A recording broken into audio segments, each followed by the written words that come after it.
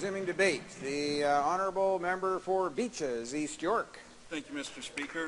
The Conservative government is formally, at least today, seeking from all of us in this place our support for extending and expanding Canada's military mission against the Islamic State of Iraq and the Levant, commonly known as ISIL. With this motion, Mr. Speaker, the government is asking that we agree to continue to put men and women of Canada's armed forces in harm's way in Iraq and over, if not in, Syria. That harm may find them, Mr. Speaker, is most obvious now in the wake of the recent and tragic death of Sergeant Dwaron. May he rest in peace, and may those that knew him and loved him find solace in some way. And may his life and his fate be at the forefront of our minds, Mr. Speaker, as we consider this motion. And Mr. Speaker, not just Sergeant Dwaron's life, but let us also think about the 158 Canadians who died in the service to this country in our war in Afghanistan, about the thousands who were injured, about the thousands more who will wrestle forever with post-traumatic stress disorder, and about those who couldn't live any longer with the experience or memory of their service in Afghanistan and took their own lives. This is the inevitability of war, Mr. Speaker. This is what the Conservative government is asking us to accept with this motion. This debate, then, is about our responsibility for their lives, the lives of the men and women of our armed forces. Sometimes, Mr. Speaker, circumstances warrant our approval of military action. History, including our own Canadian history of military action, tells us that sometimes circumstances warrant that we say yes, knowing that those who go into military action on behalf of this country may not come back whole, if at all.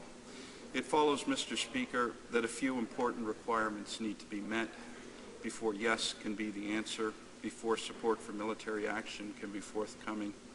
But the first and most fundamental of these, Mr. Speaker, is trust. Trust in the government, trust that the government will abide by the language of the motion before us, trust that it will hold sacred the consent and the limits to that consent as set out in the motion before us, given to it by this House. Well, we know the answer to this question, Mr. Speaker.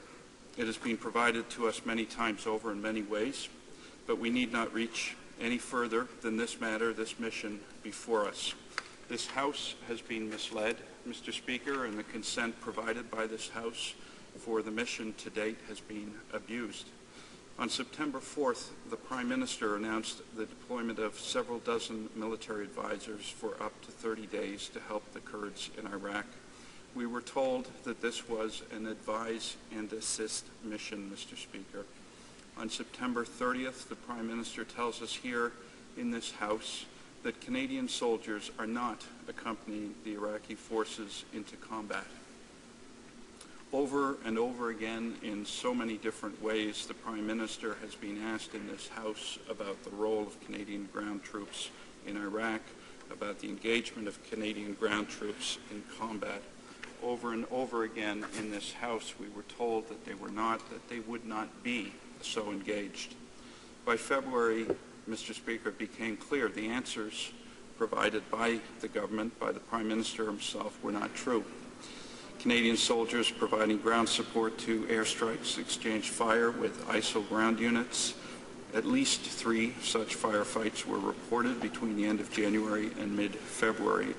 And now, Mr. Speaker, we are being asked to approve a motion that, quote, notes that the government continues not to deploy troops in a ground combat role. We know that not to be true, Mr. Speaker. The government knows that not to be true. We've had ministers rise in this House to acknowledge the engagement of Canadian soldiers in ground combat. We've had the death of Sergeant Dwaron to confirm this truth for us. What it betrays, Mr. Speaker, is a government that is not just untrustworthy, but takes far too lightly its responsibilities. A government that falls far, far short of its responsibility to deal with this matter with the seriousness it deserves. It is not nearly just about planting this strange clause about combat troops in the motion, Mr. Speaker. The issue extends to the reference in the motion to UN Security Council Resolution 2178. Its reference suggests, Mr. Speaker, that that resolution is somehow in support of this mission, that the United Nations Security Council resolution somehow confers support for this mission or legitimizes it. But, Mr. Speaker, Resolution 2178 deals with the issue of the travel of terrorists and the financing of terrorism. Moreover, on the matter of the conduct of this government to date and the proposed extension and expansion of this mission, it is difficult to read into the resolution anything other than contradiction to the motion in which it is embedded. It recognizes, for instance, that international cooperation and any measure taken by member states to prevent and combat terrorism must comply fully with the Charter of the United Nations. It reaffirms respect for the sovereignty, territorial integrity, and political independence of all states in accordance with the Charter.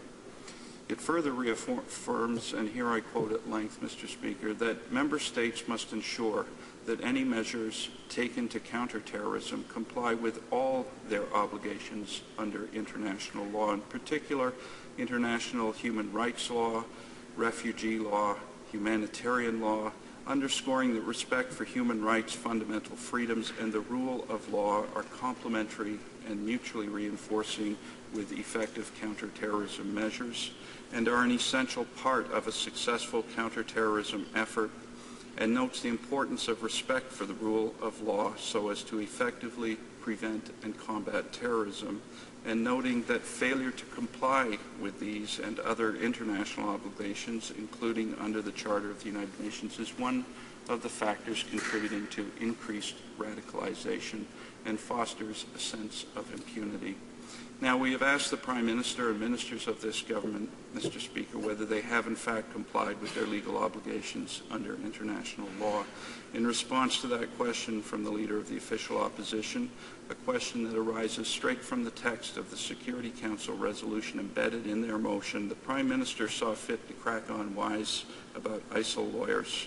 I quote the Prime Minister, Mr. Speaker, "I am not sure what point the Leader of the NDP is ultimately making. If he is suggesting that there is any significant legal risk of lawyers from ISIL taking the Government of Canada to court and winning, the Government of Canada's view is that the chances of that are negligible," end quote, Mr. Speaker. While he sends our Canadian armed forces around the world to stand up for the rule of law, while he cites in this motion the Security Council resolution reaffirming it, we have a Prime Minister who flouts the rule of law, who openly mocks it in our Parliament. One final point, Mr. Speaker, about the text of the resolution as it relates to the motion. It tells us not only that compliance with international legal obligations is mandatory, it explains why.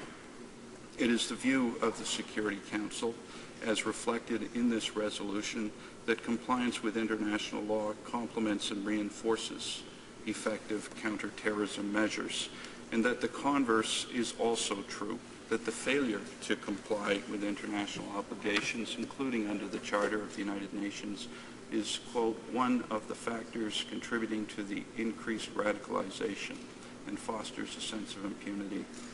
It is perhaps an obvious point, Mr. Speaker, it has not escaped the attention of so many analysts of these circumstances, that it is in the context of tearing down state institutions and tearing asunder civil society that we provide fertile ground for radicalization.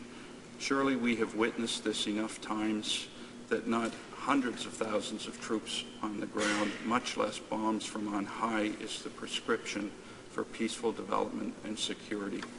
Canada must respond differently from now on, and we must accordingly say no to this main motion and support the motion as amended by the NDP. Thank you, Mr. Speaker.